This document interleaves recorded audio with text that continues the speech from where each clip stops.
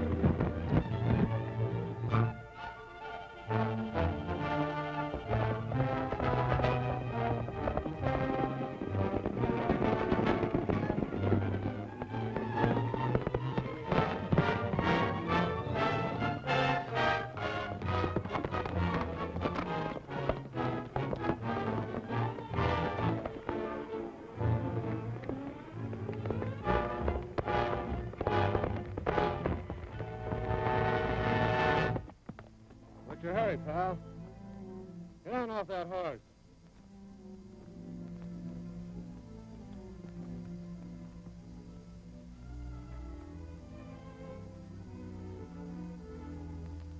All right, hand over that dough you collected. Well, you boys get around, don't you? Now, you've got the wrong tip. I haven't got the money. Search it.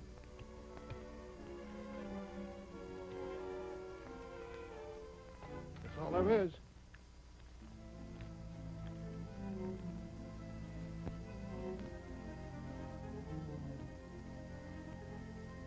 Why, you chump, on his way to collect. But, dude, I got it straight. Ah, you couldn't get nothing straight. Well, I'm sorry to have put you boys to all this trouble. Is there anything else I can do?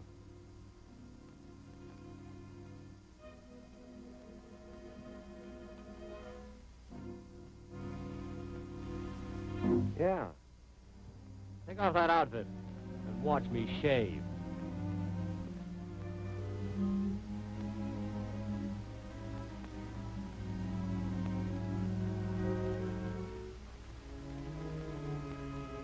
Well, how about it?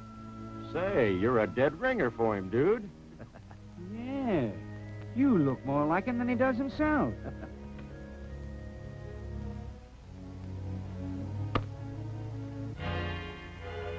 Take good care of him, Starlight.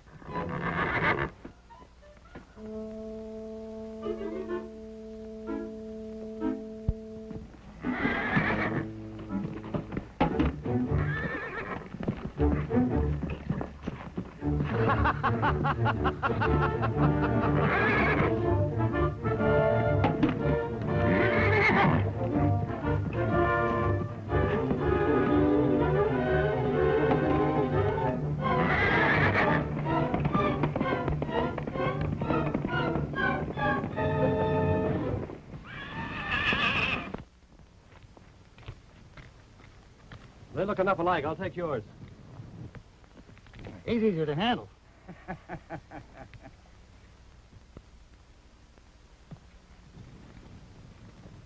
You know where to park him.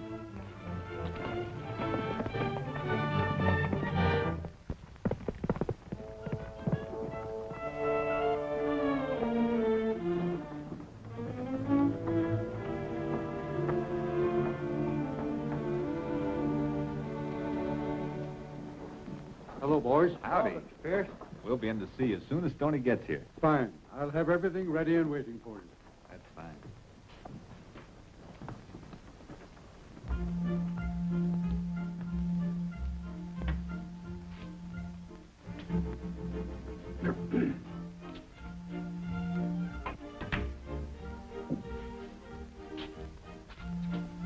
Shoot a game? Yeah. I'll play you one. How much? $1? Well, it'll do for a starter.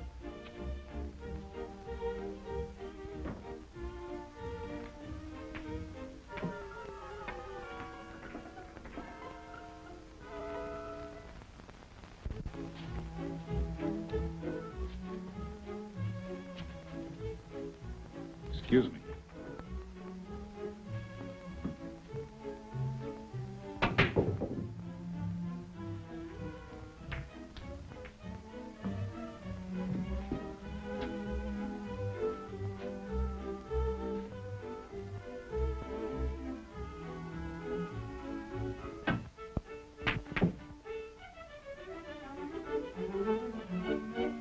I don't like the looks of that guy.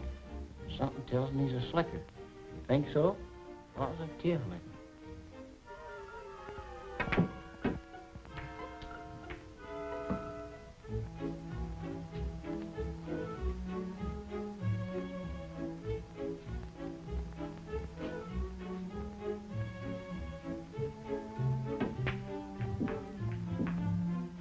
Nice shot. What did it tell you? But that's our money the Tucson's playing with. We can't afford to lose it. Our money. Don't worry. Leave it to me. The old geezer starts getting too fancy, I'll get him so rattled he won't know whether he's playing pool or basketball. Hey, lunkhead, where'd you get them loud socks? I wear them socks to keep my feet from going to sleep. Blockhead. He taught me. You should talk to me about socks. Why, you've got your socks on wrong side out. Yeah, feet got hot and I had to turn the hose on them.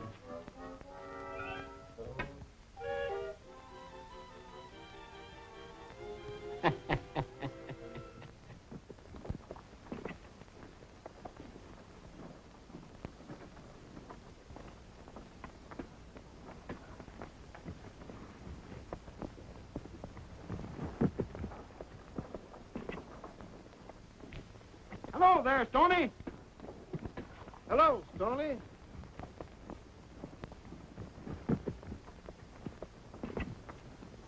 Stoney!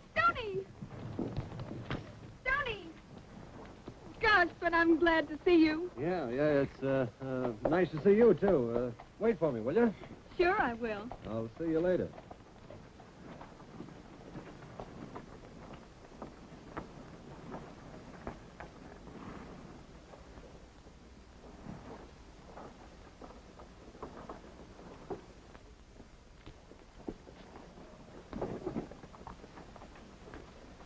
Hi, Stoney. I'm rounding up the boys. We'll be waiting for you. Right.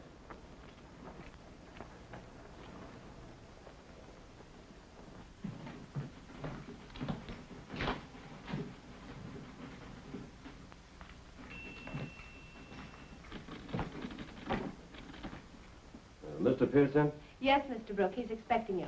Go right in. Thanks. What's the matter, Stoney? Aren't you speaking to your old friends anymore? Well, sure. I didn't see you. How you feeling? Fine, thank you. Oh, I'll see you later.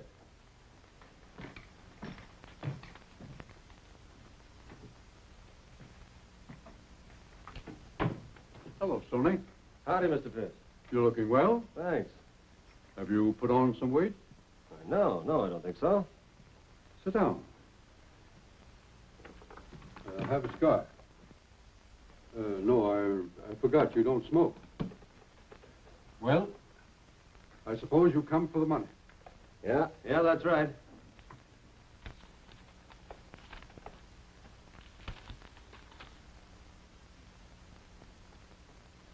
You are wise in taking every precaution with this gang of hoodlums at large. Yeah, I always believe in playing safe.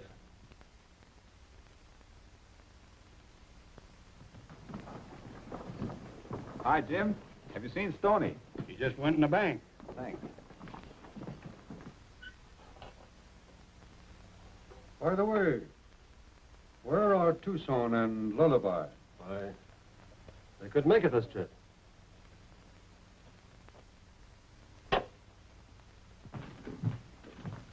Hello, Miss McCoy. Is Stoney here? Yes. How's your wife? Fine. You're not Stoney Brook. That's right.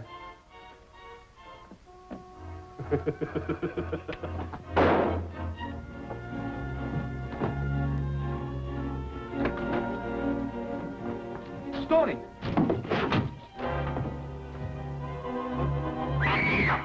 If I hadn't have seen it with my own eyes, kid must have gone loco. Stony Brook just murdered Mr. Pierce. Somebody get the sheriff. Come on, we gotta find him.